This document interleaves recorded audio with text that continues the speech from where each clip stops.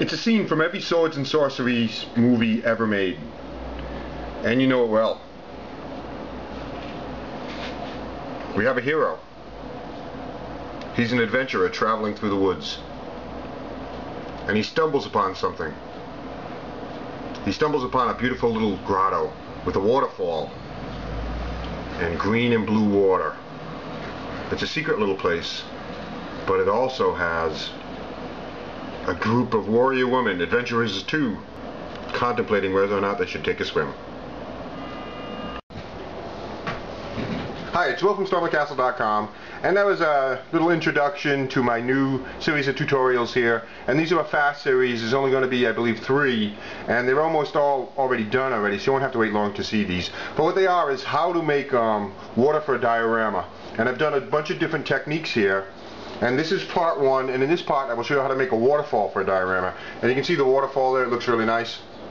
It's still a little wet, so it's, you know, it's still drying. But that's a neat little technique. It looks really nice, and I really like it.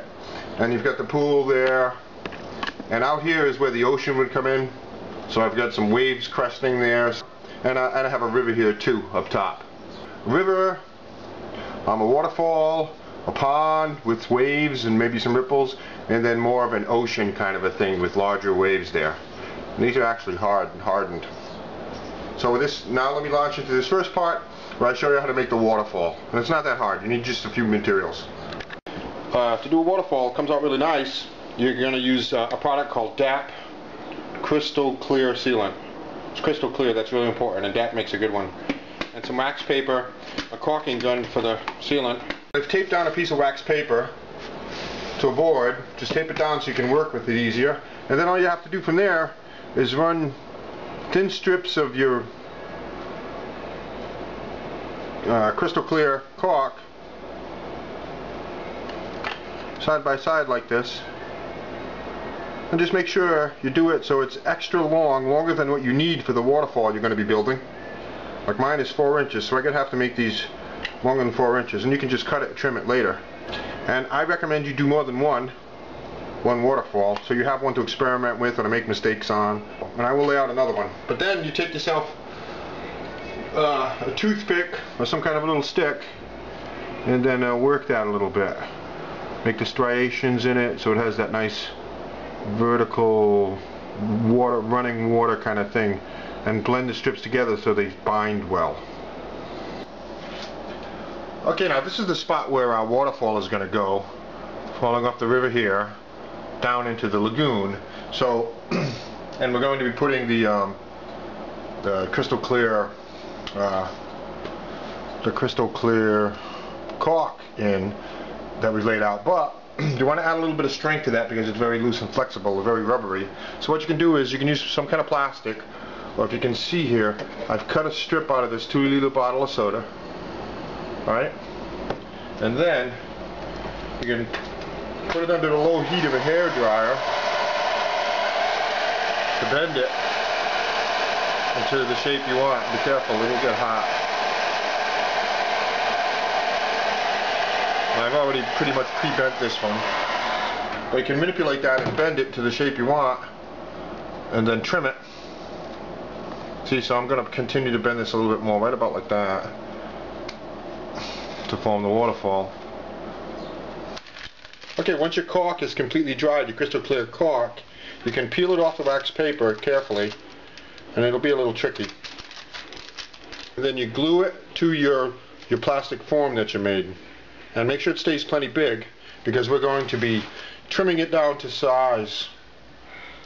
So now the glue you can use a hot glue gun, or you can use a glue called, because this is a caulk, it can be difficult to glue it, a glue called a cyanoacrylate. So see that? So I'll glue that on and I'll show you what it looks like. Now what we can do is start to try to size it. So trim it with scissors. Alright, see how I made the bottom there? Trim with scissors. This is going to be nice. Alright, you don't have to just trim the top and bottom. You can trim the sides too. That looks good. And now this isn't done yet. Now you can take more caulk, or you can do this after it's in place. But once it's in place, I'm going to do it in place. Then we will paint it a little bit with some white paint. We can add a little bit more cork so we can get some more iterations out of it. It's pretty nice. So I'm going to use a hot glue gun to melt it, to glue it to the top. And actually the bottom of it, is going to be set right into the plastic that I've cast here. Now once the waterfall is in place and the glue is dried, you can add small amounts of your cork, your crystal clear cork, to the top and the bottom to make a nice smooth transition. And on the bottom I'm going to have like a rippling wave effect. And then use a little tool to integrate it right so it looks nice, like a nice smooth transition, like this.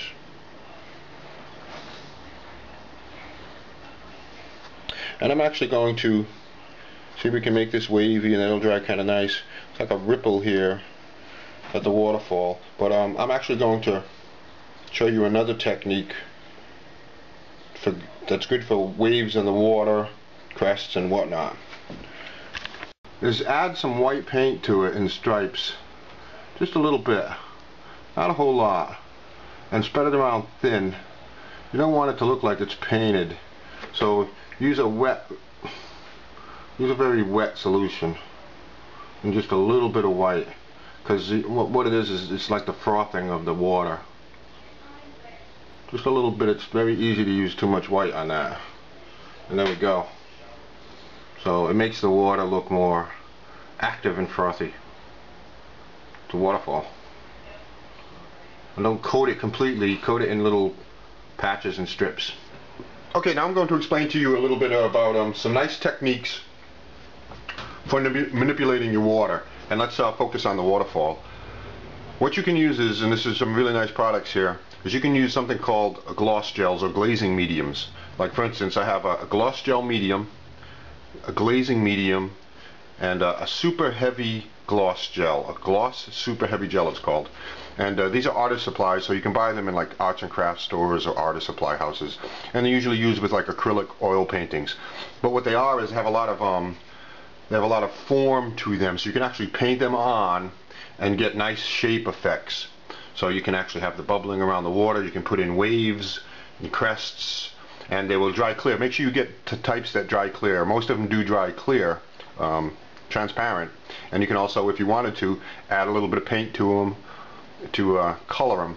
So all you have to do is, depending on how big the waves and crests are you want to do, you use a different type. You use a medium or a heavy, super heavy. So I like to use a really soft brush, because with water, you don't want really any sharp edges. And then you can just, brush it on into bubbling wave shapes. And it's white right now, but it will dry transparent. And that will dry to that shape that you create. So you can actually, brush ripples like this. If you wanted that ripples rippling out. See it? And for something like this, bigger ripples closer to the waterfall, and as you move away from it, smaller ripples. And there we go. The waterfall is done. It's all painted and all set. I have lots more diorama making stuff on my website, and I have more tutorials on making water, like how to actually do this kind of a water if you don't know what to use to pour this in. Some tips about the background and underneath and how you get that color right, and how to make ripples and waves, and a river, a moving river. So lots of stuff coming, and lots on my website, stormthecastle.com. Thanks for watching.